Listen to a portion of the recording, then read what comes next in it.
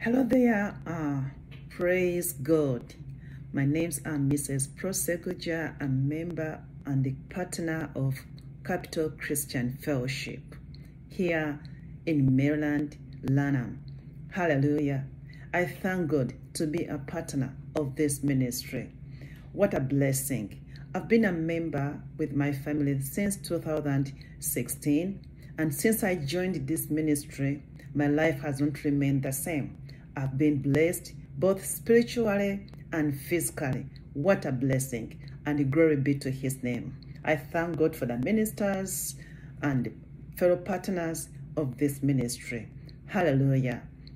And guess what? CCF is aging to 97 years of ministry. What a blessing of aging from glory to glory. We thank God for that. Hallelujah. And as members of CCF, as partners, as well-wishers of CCF, we are coming together to give thanks to God for that milestone, for the Father Lord has brought us. Hallelujah.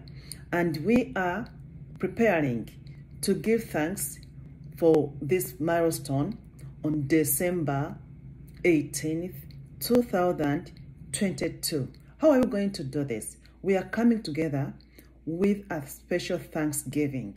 The scripture says in Psalms chapter 100, verse 4, I'm reading from Amplified Classic Version.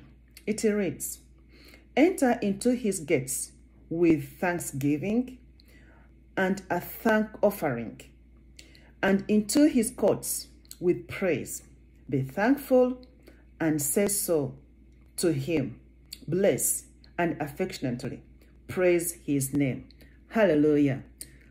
That day, December 18th, 2022, we are going to implement this scripture. Psalms 100 and verse 4. We are implementing it.